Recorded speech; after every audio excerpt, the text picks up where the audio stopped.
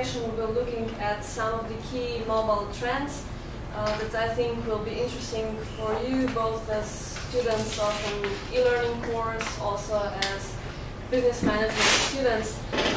So it will be kind of a brief overview of some of the most interesting things that are going on right now in the mobile space. But first, if you're not yet convinced why you should even care about these things, or why is mobile even interesting, well, because some smart people think it is. No, okay. Well, actually, mobile devices are becoming increasingly popular and increasingly also user-friendly.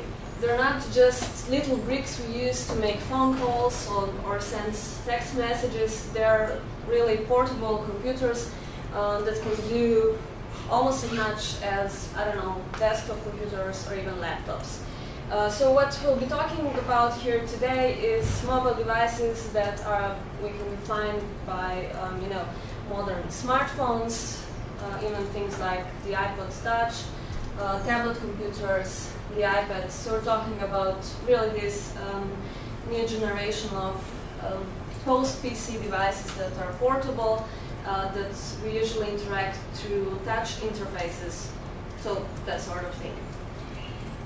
So without further ado, we do have a lot of things to cover. Let's take a look at 5 key trends. And basically in the next hour I'll just throw a bunch of ideas, a bunch of different things that are going on the table. So let's jump right in. The first trend I kind of chose to highlight today is the trend of how mobile devices are transforming learning. Well, it's obvious why I chose this trend, because as you all know, you're taking the e-learning course, so it's only fitting that we say something about that as well. And I think you already learned a lot of things during this course about how e-learning works. And you're probably also fans of e-learning. You know that we've had e-learning for a long time now, and it's pretty cool because you get interactive materials that you can click through. It's really awesome because it's adaptable. It can adjust to your learning style. It can adjust to your pace, and it can also give you instant feedback, which is something we all love, and we don't get with traditional textbooks, for example. So traditional e-learning is already great, and mobile learning isn't really all that different because it builds on all of the advantages that e-learning already provides us, but it does provide us with that little something extra that I like to call magic. Because it's not, just hyperlinked content that's adjustable, that gives you instant feedback, but it's also, especially these new mobile devices, provide us a new way to interact with our content. Through touch, through special sensors that can tell, I don't know, where I am, like the GPS sensor, they know where I am, how my device is oriented, and all that kind of stuff. And so, in a way, the characteristics of these devices are influencing how mobile learning works. And but let's not just talk about this. Let's look at a few examples. So first example, I have a short video here that introduces an interesting iPad app called Our Choice. That I think it's a good example of what we can expect from textbooks in the future.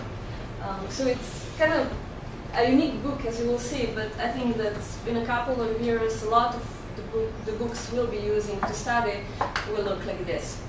So let's take a look. You can see it's a whole different way of interacting with content. We can really touch it. And another cool thing about this kind of content is that you don't really have to learn anything new to be able to pick up a book like this and study. If you, I don't know, take a person who's never used a computer, you have to explain a lot to them how to use this thing, how to click, double click, right click, all that sort of things. With this touch devices, the iPad for instance, you can give it to your grandma and she'll love it from the first moment, because you really won't have to explain what to do. She'll know, I touched this, something happens, and I think it will make her quite happy. Let's take a look at another interesting example. This is an app, also an iPad app called Evernote Pick, and it's kind of a system that helps you revise your materials. So it's kind of an app that allows you to review your content using flashcards. So let's take a look.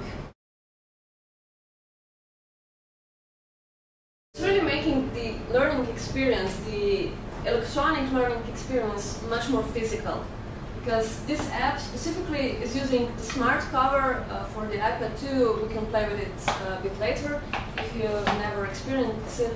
But basically this cover has magnets, so the iPad knows whether the cover is over the screen or not. And whenever you open the cover, it wakes from sleep.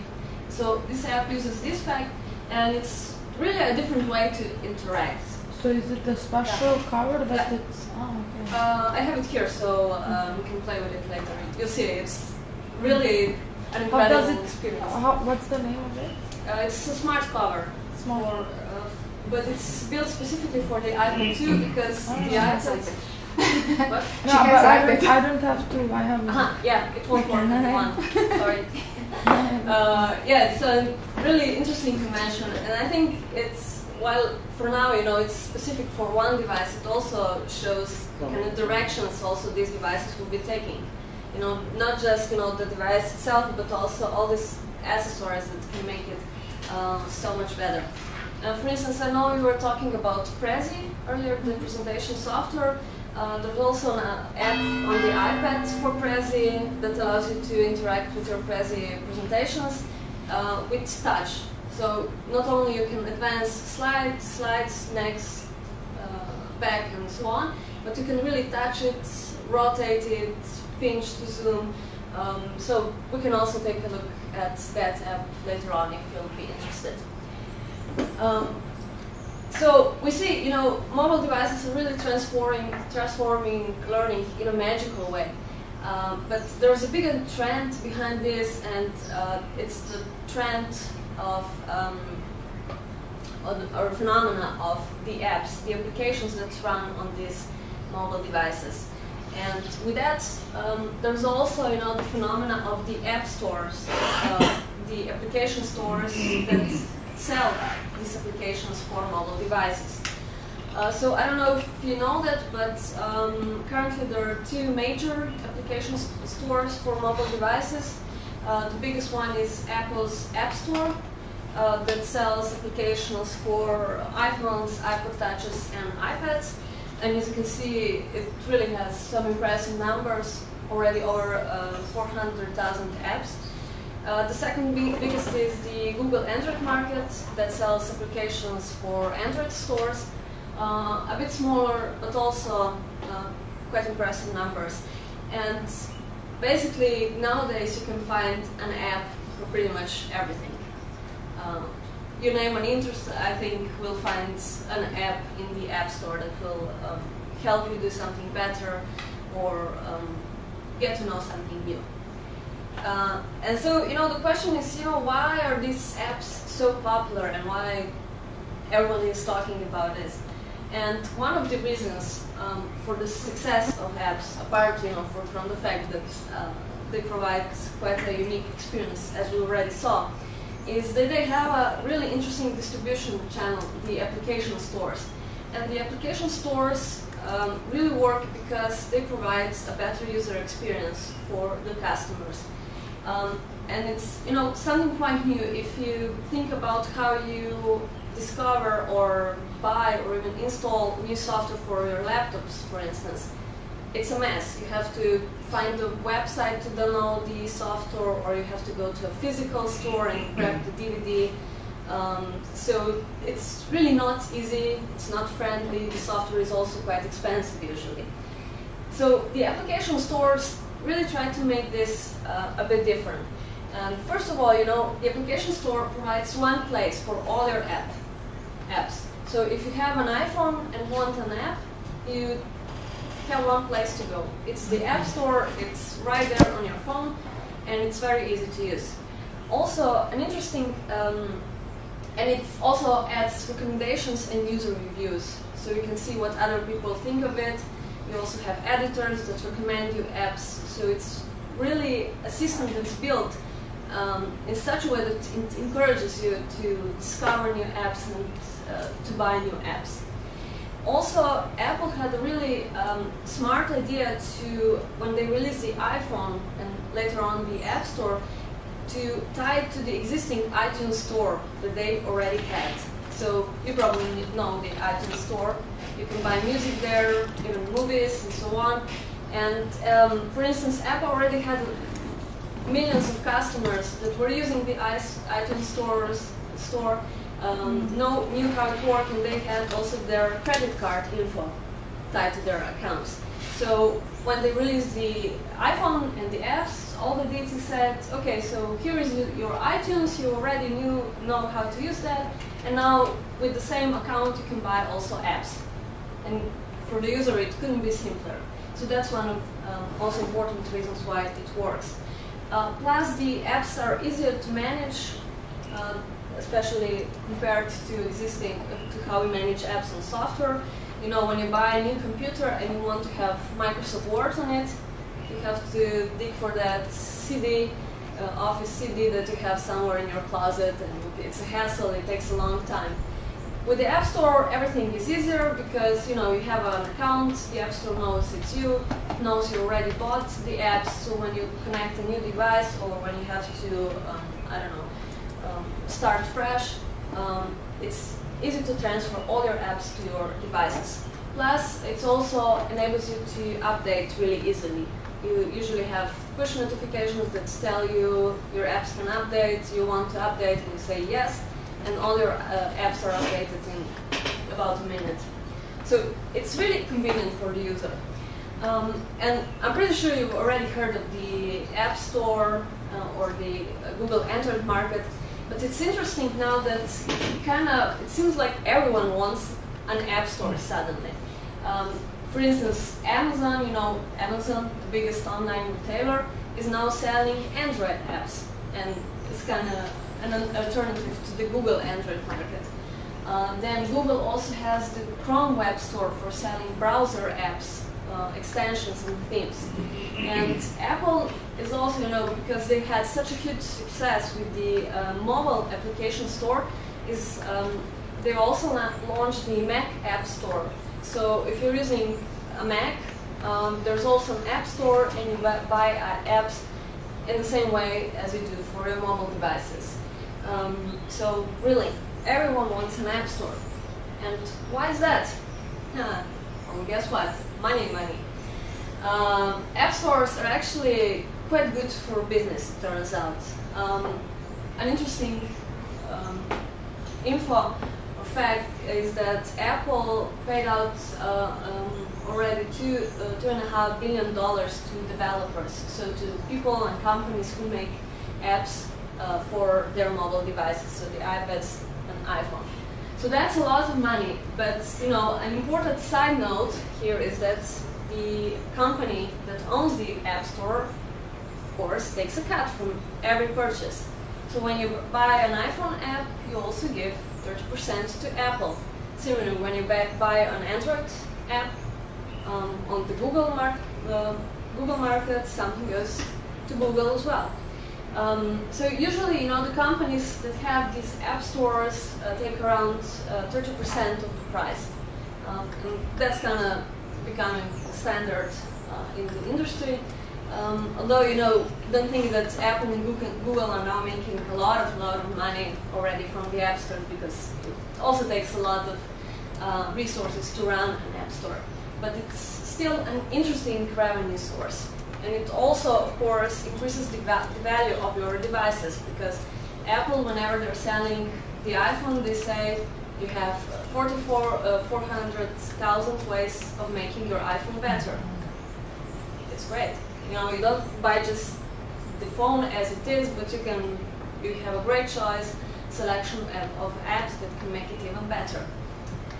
And now, as business and management students, I think it's an interesting question for you also.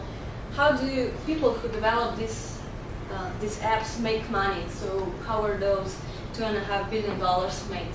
Well, there are two obvious answers, I think, that we know also from the web.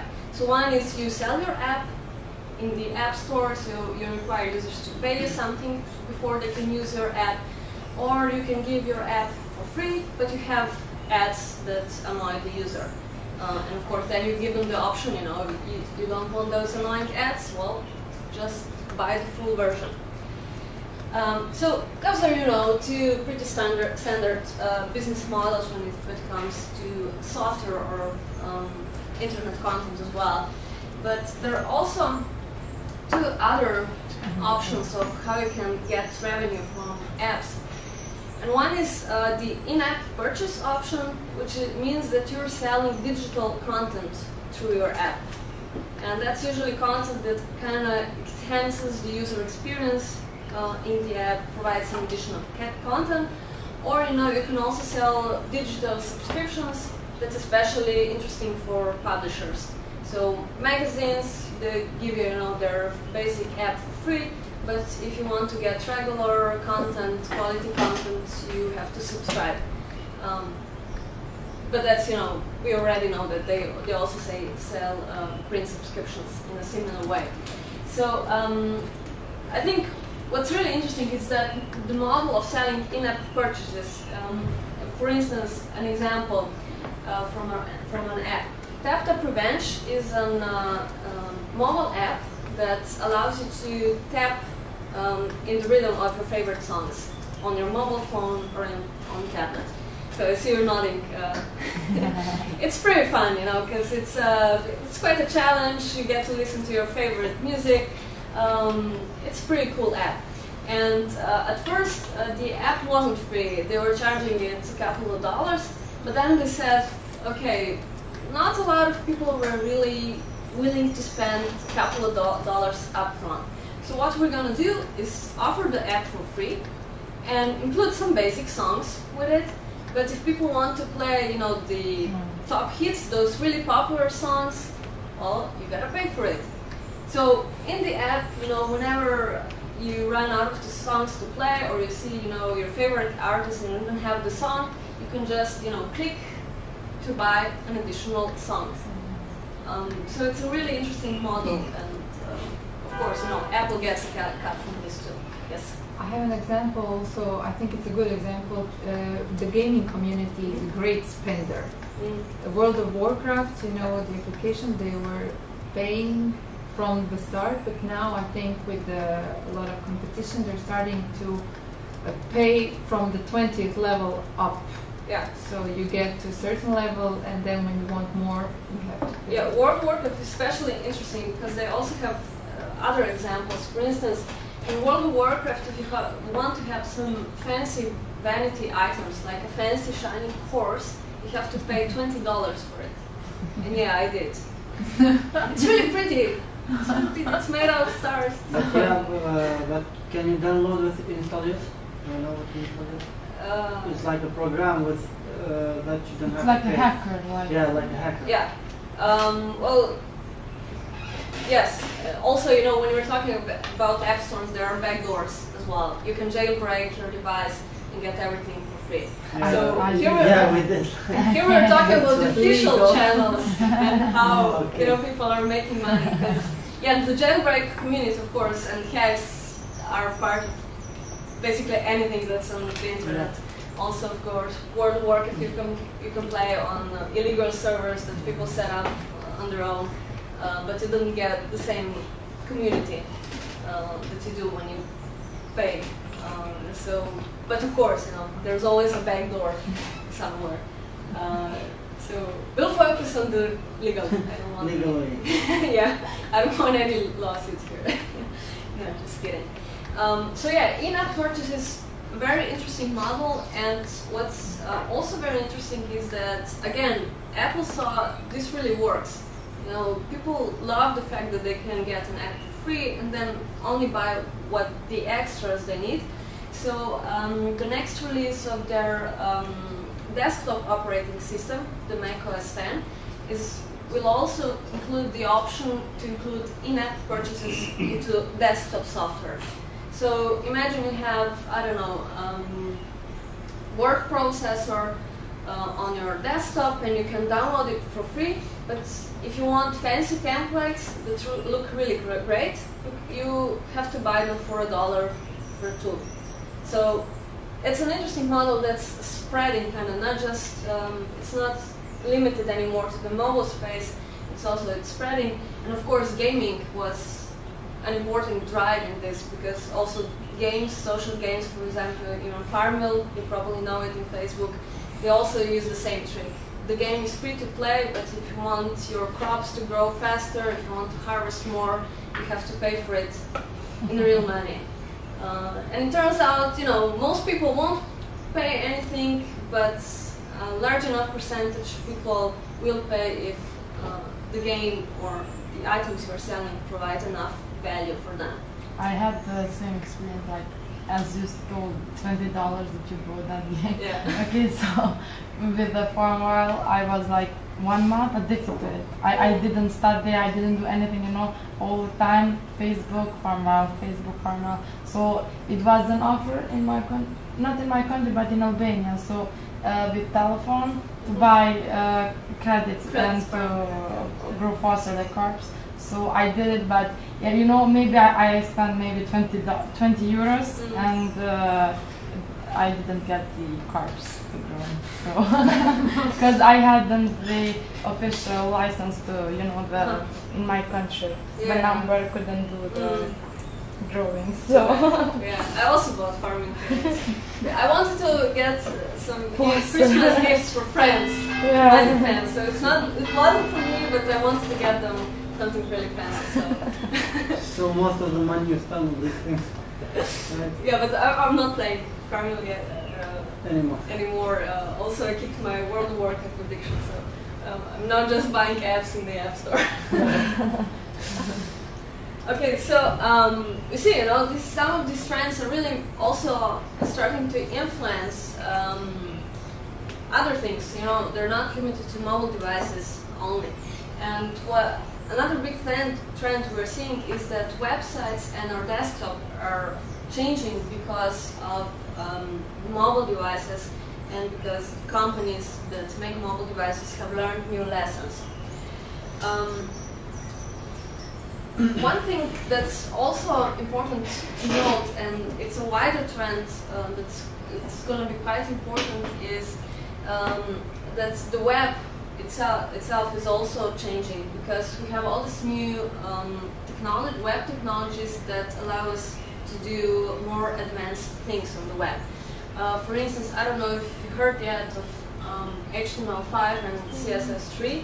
So these are new web technologies that kind of upgrade what we can already do on the web, and allow us to do things like provide offline access for web services. For instance, they provide better support for video playback.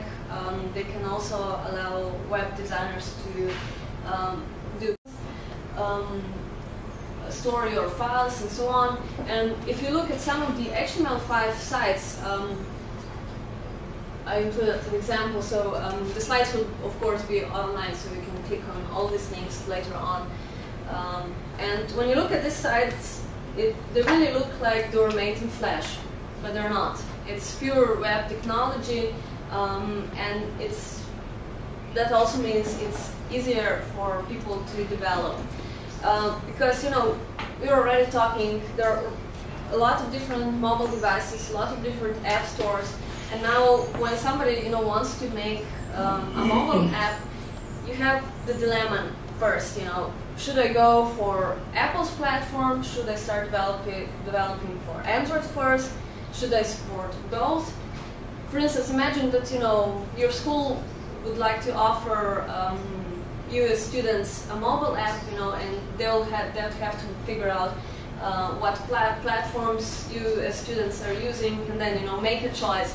And increasingly, a lot of companies, schools will want to support everyone, but developing for even two major platforms such as Apple's iOS and Android takes a lot of effort and money. So this is also where these web technologies can come in handy. If we move from the tech talk, what this really means is that we can have websites that can behave more like apps. So you probably all know how websites work right now. You have to be online.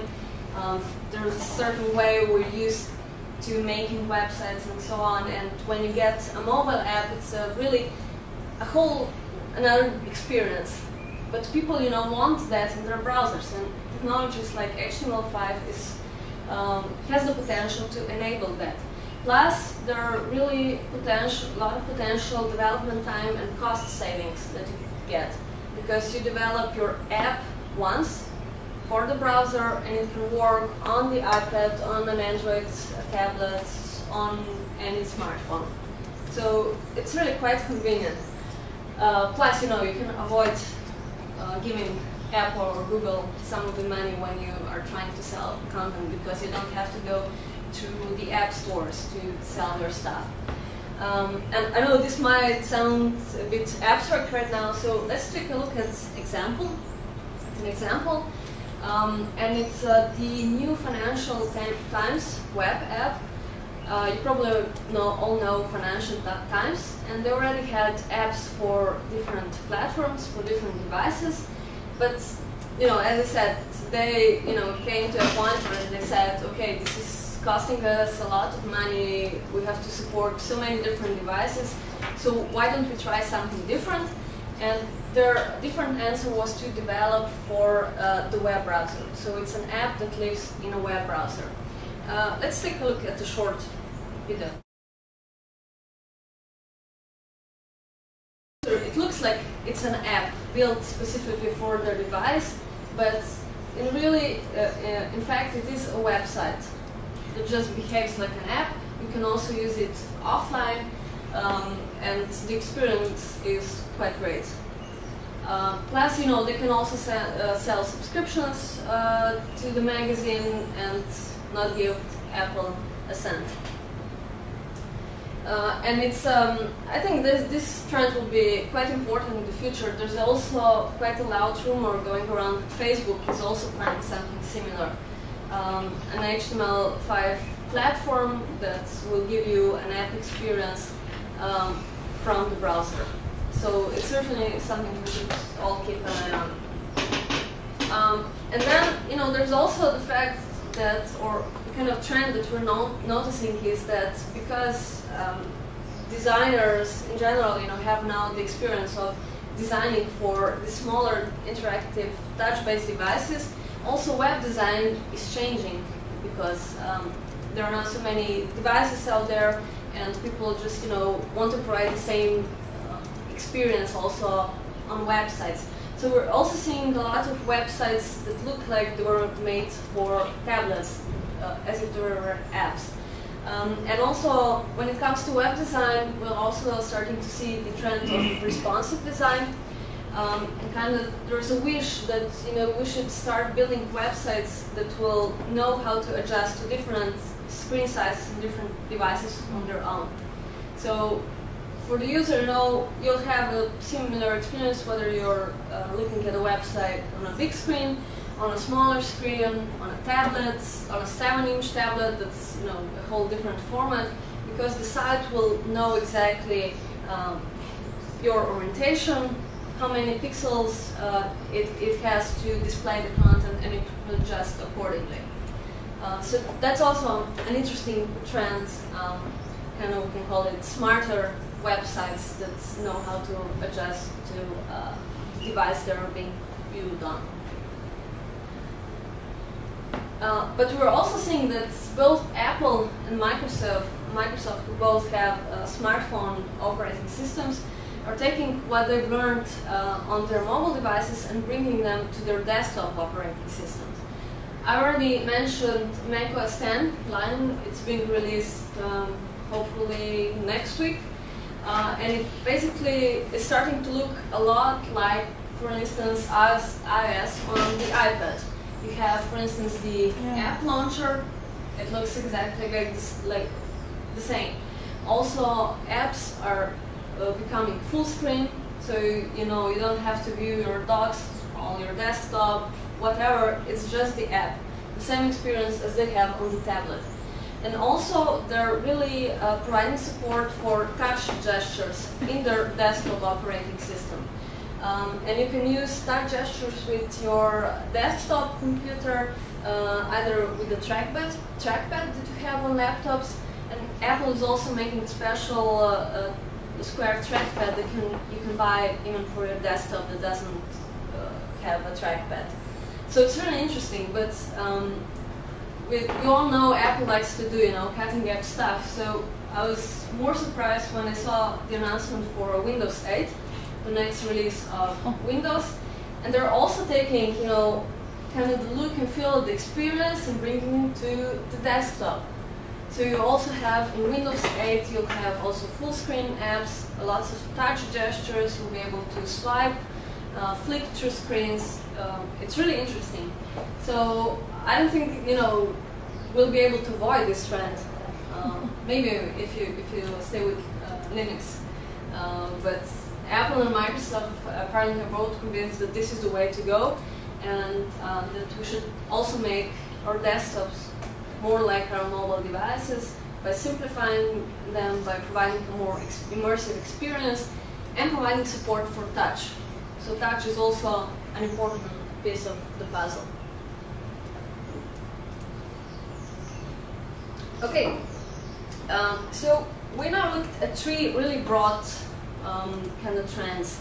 How mobile devices are influencing learning, the phenomenon of the apps and the app stores, and how mobile devices and apps are influencing websites and desktops. So now we come to a really interesting trend, a bit more specific, and it's the trend of basically adding location to all sorts of different services. And it's this is a really huge deal. I mean, we could have a whole nother lecture dedicated just to location services. So we'll just go briefly through some of the examples of the most interesting services. So location, of course, is very interesting for mobile devices because, unlike laptops, we have our phones with us wherever we go. If you go out to bar with your friends, you're probably not bringing your laptop with you, but I'm pretty sure you have your mobile phone with you. So the way we use mobile devices is different from the way we use the web, and the kind of things we want to do on mobile devices is different from the kind of things we do on the desktops. So a trend that Google, the search giant, is seeing is that mobile search is really growing fast. As you can see, comparable to the early days of desktop search. So they're really working hard on improving the experience that users have when searching on mobile phones. Because the things we search for on mobile phones when we are out are different from what we search on when we're home. So an interesting example of a service they recently added to their mobile local search is an interesting approach of how they can make finding nearby things easier. So let's take a look at a brief video. They really want to make what you need on your mobile phone easier to find. It's just one tap. I'm hungry. I want to find a good restaurant. You also get user reviews right there. Directions if you're in a city you don't really know. Yeah. So you still need to use internet or wireless to do this? Right? Yeah. For now. For now, yeah. Maybe the next version will also come. The HTML and the HTML. Yeah, this is not HTML5 yet, so it's all online, on the fly.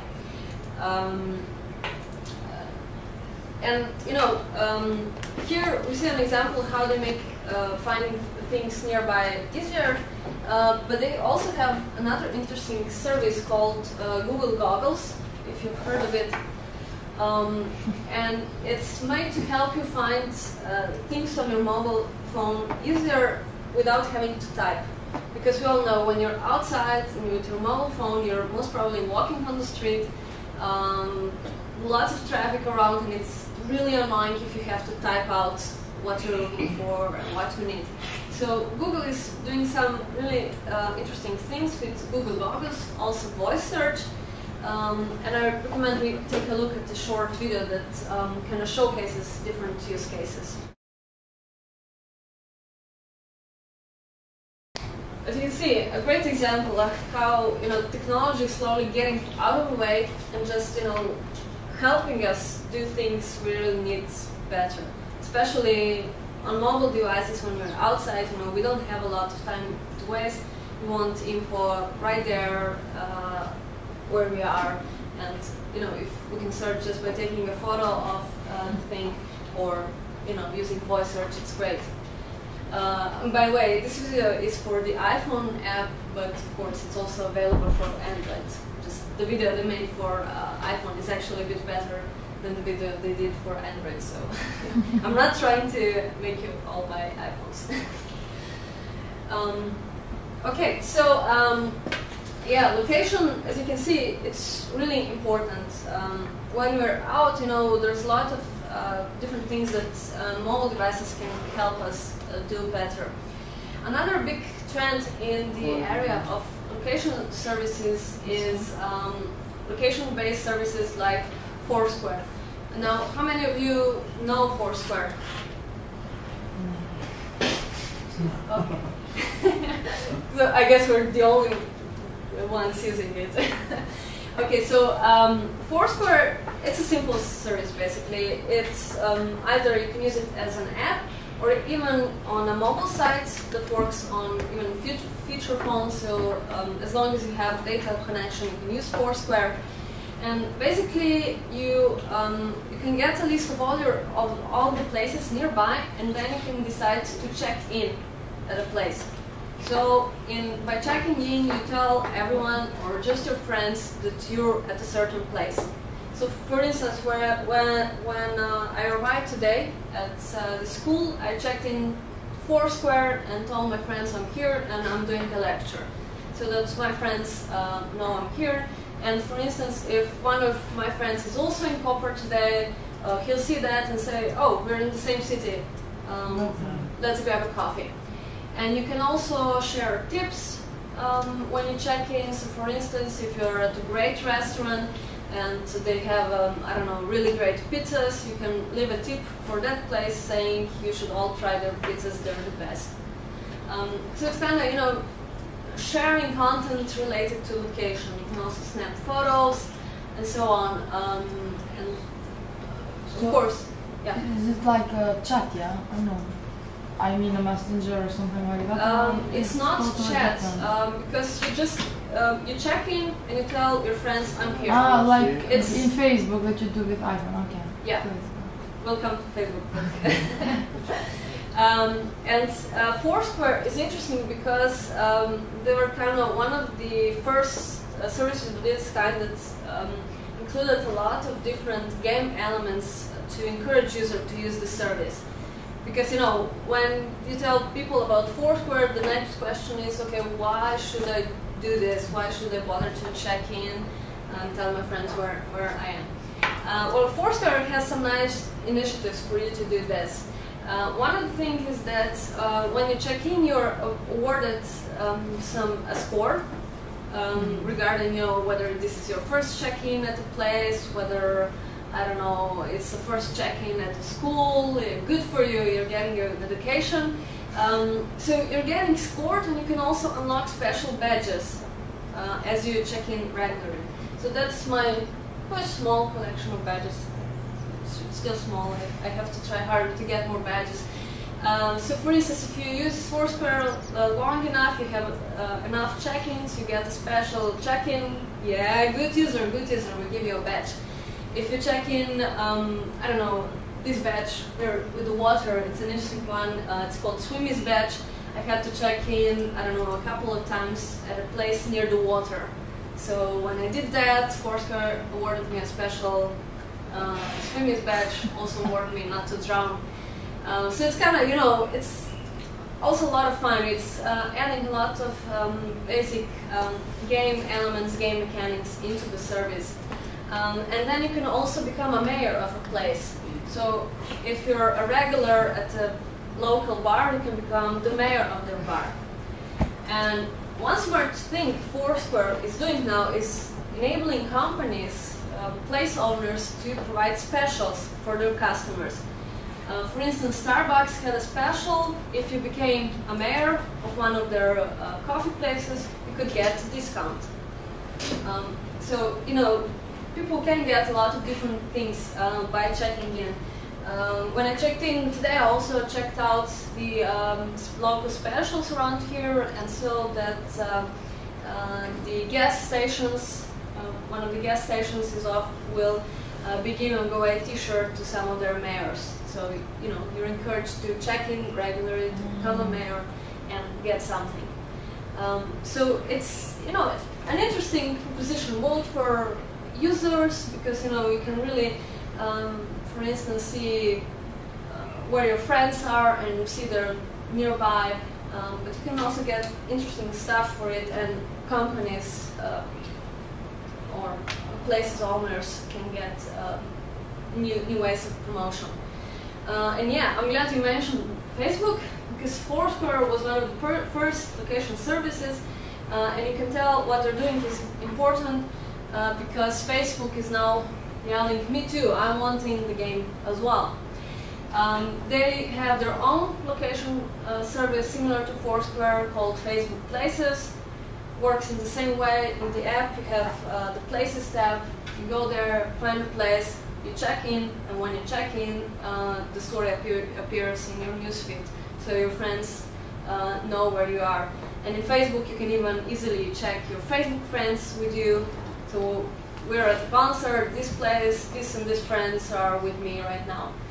Again, you can add photos and so on. Very, very similar to Foursquare, although Facebook doesn't have badges and achievements, unfortunately. But they are already testing deals related to this service. Currently, I think they only have a few places in the States, but as with any Facebook product, we can expect this to go worldwide. So also on Facebook, you'll be able to give your customers some incentive for checking in. And Facebook is really interesting because a lot of local places already have their pages. So as a, I don't know, a coffee shop owner, you already have your page on Facebook where you connect with your friends. And now you know, you just add your address and your users can check in at your place and all their friends see where you are. So it's a very interesting service. And again, you know, we cannot talk about anything mobile without Google being somewhere in the game as well. They're not really big on the whole check-in thing. They have much more humble, so to say, ambitions. They just want to take over your wallet. So they want, you know, to tie in your credit cards to your Google account, and then they'll enable you to pay for things with your mobile phone. Also, they'll be giving you some offers similar to those we already saw on Foursquare, but a bit different. And also, they're also planning to collect all your loyalty cards for different stores. So you all know, we probably all have a whole bunch of loyalty cards for different stores. Well, Google wants everything to be tied to your Google Wallet and Google Offers account. And of course, you know, offers, deals, and everything, there's a really interesting potential for revenue here. You know, I'm not saying Google is making tons of money already, or Foursquare, because they're not, but there is potential, so there's something to keep in mind. Now, here, an interesting thing you can notice on the slide is that Google Wallet works with NFC payments. And you may be wondering, NFC what? NFC is kind of relatively new technology. Often it's compared to Bluetooth, but it works on a shorter range and it's faster. So as you know, Bluetooth can connect devices, I don't know, even 100 meters, 200 meters, and it allows you to exchange files and so on. NFC can do that, but it works really on a short range. So you have to have two devices on a short range, and then you can read, exchange content. You can even pay at terminals. For instance, MasterCard already has NFC chips in some of their credit cards. So that's already in use. And there are also different fun use cases. For instance, if you know the game Angry Birds, they're also developing a special version called Angry Birds Magic that works heavily with NFC. And basically, you'll have the sort of things where you'll have to find a friend with the same game, and you'll touch your phone, and you can both get extra content for touching your phones. Or you can unlock extras at special locations. I think they were having some sort of treasure hunt, so you have to discover you have to go to a magic location, and then you can use NFC to get some extra content. The problem with NFC is that it's not supported by a lot of phones yet. So Google Nexus S, their Android phone has it, some Samsung phones, Nokia phones, but it's not mainstream yet. So it's kind of a really new technology that we probably won't be seeing a lot this year yet, but it might be big in the coming years. To give you a better idea of how NFC really works, some additional use cases, I suggest we take a look at a short video from Google about how NFC works on their Google Nexus phone. One of the advantages is, as you saw in the video, it's really fast. You know, it's not like Bluetooth when you have to sync and pair and it takes ages. You probably all know that. This is really fast, it's instant, and you just have to be in close distance. Oh, lovely. Okay, so there's a lot of many other interesting things going on in the location area. So we don't have time to go through all of them. So what I did here is collected a lot of different articles that you can read on your own. If you're interested in these kind of things a bit more. There are things like, I don't know, a lot of really cool mobile marketing campaigns that are using location. QR codes are also an interesting things, augmented reality, group buying, novel commerce. So really a lot of different technologies, approaches, and also social networking tools that are based around location are also emerging right now, and we almost get a new one every day. So I also suggest you take a look at this.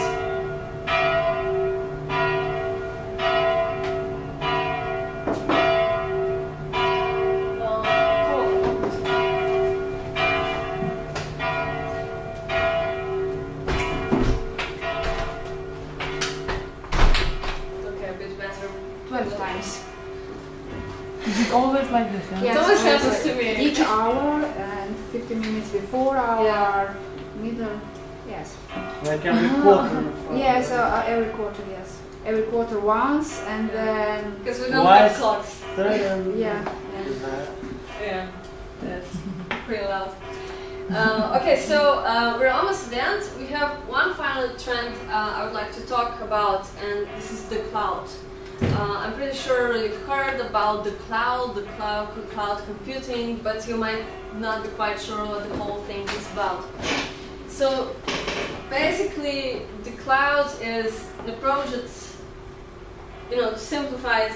It will make our lives better because it will help us to keep all our devices synchronized and give us easy access to all our data and files wherever we are. And it will kind of compensate for some of our basic human flaws, mainly our laziness to back up things, and we're usually also really bad at managing files and remembering to send ourselves files so we can access them later. So the cloud is really a system of servers that are online that help keep all our devices from smartphones to laptops, desktop computers, tablets in sync. Let's take a look at some of sample services. Dropbox, of course, is one of the services most people know about. Do you use Dropbox? Yes. Okay, it's better than Foursquare. So basically, Dropbox is a big virtual box that lives in the cloud, and you just dump files into it, either from your desktop computer or mobile phone, and then you can access those files anywhere. So it really makes syncing files, backing up, this kind of things easier. And I think one of the important things for the success of Dropbox is that they also provide full-feature mobile apps that also have offline access. So it's really easy to get to your files if you store them in your Dropbox folders in the cloud. And you can also, of course, share them with other people so you can collaborate on projects and so on. But of course, Dropbox is mainly for files and so on. And there are other really interesting services that are also being developed right now. For instance, Google Music, still in beta, of course, US only for now. But it's an interesting service from Google that provides access to your music library from anywhere. And I suggest you take a look at a short video. It's really different to how we do things today, when we have to think about where to save our files, remember to keep our iPods in sync. So you can use your content anywhere, whether you're on a smartphone, tablet, at home, any computer, and it's all instant. That's important. Now, you don't really have to think about it, and it's another great example of just the technology getting out of the way. And you do your own stuff, you create playlists, add songs, whatever you want. You don't have to think about what will happen. The cloud will take care of it all. Another interesting service that's developed by Apple, and it's coming to their next major update of iOS, the operating system that runs on iPhones and iPads. It's called the iCloud. And again, as we already saw, it keeps everything in sync across all devices.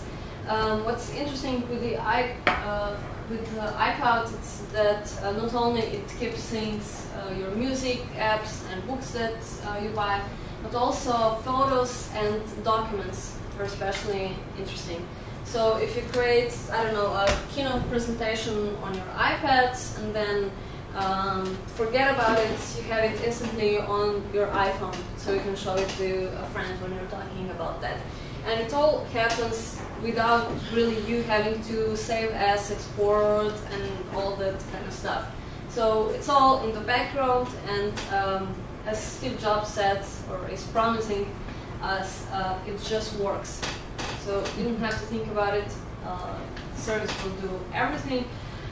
You also get things like automatic backup, free push email, calendar, and contacts, so you can really keep everything in sync across multiple devices. And another interesting, this is completely new service from Google. I don't know if you've heard, Google has recently announced Google+. Their attempt, yet another attempt at making a social network work. Some call it Facebook killer. I'm not sure. Right now it's somewhere between Facebook and Twitter, to be honest. But one of the best features, well, one of the features that most people really love about Google+ is the instant upload feature. Right now it works on Android phones. Whenever you take a photo with your Android phone, it instantly appears on your Google+. Instantly. And when I say instantly, I really mean instantly. It's not, you know, you're pressing a button saying upload. You just take your photo, and before, you know, you can blink, the photo is already in the cloud with Google. And then, of course, you can choose to share it with your friends and so on. But it's a really seamless experience. You just take the photo, and the service takes care, you know, of all the uploading and making sure it's in the right place. So I think the cloud, you know, it's a really important trend, and we'll be seeing more of this kind of services in the coming years. Because right now, you know, it still all sounds like science fiction. You know, we're all a bit skeptical. Is this going to work? How does it work?